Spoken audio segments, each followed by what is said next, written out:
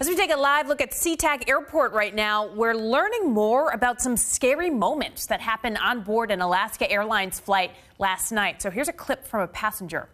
I will kill everybody except it. Die in the name of Jesus!